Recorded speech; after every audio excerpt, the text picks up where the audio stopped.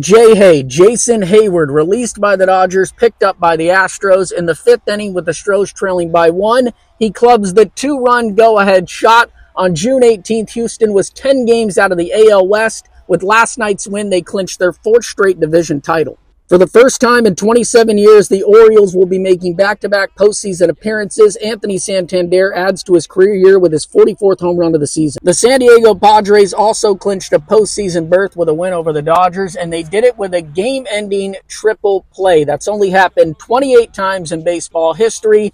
This time, though, it happened with the greatest hitter on the planet, Shohei Ohtani, standing in the on-deck circle.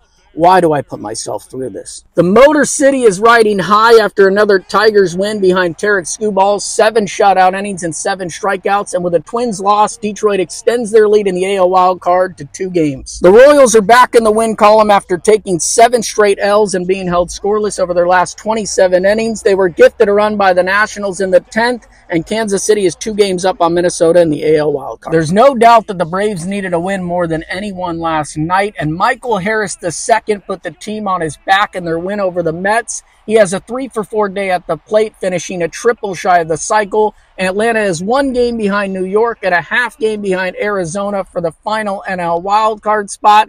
And per usual in center field, Money Mike flashing the leather.